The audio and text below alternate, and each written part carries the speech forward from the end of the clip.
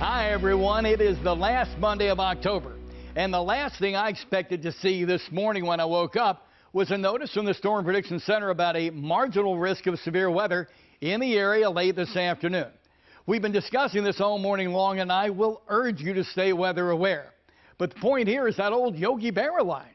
Yogi was a catcher, a Hall of Fame catcher for the Yankees from 1946 through 1963.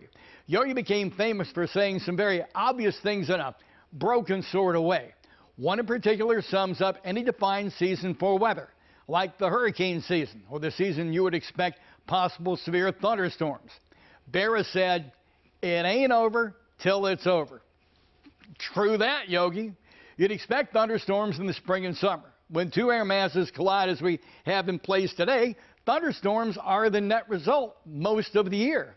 This time next week, we are in November. Hurricanes are done, right? Wrong. The oceans are still warm and the dynamic is still in place, waning, but still on the table. Stay weather aware today because that threat of thunderstorms is very real. We're giving a time period of 4 through 8 p.m.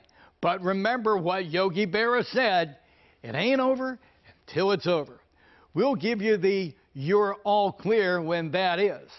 So stay weather aware. Shout out Yogi Berra. I'm Marty Bass.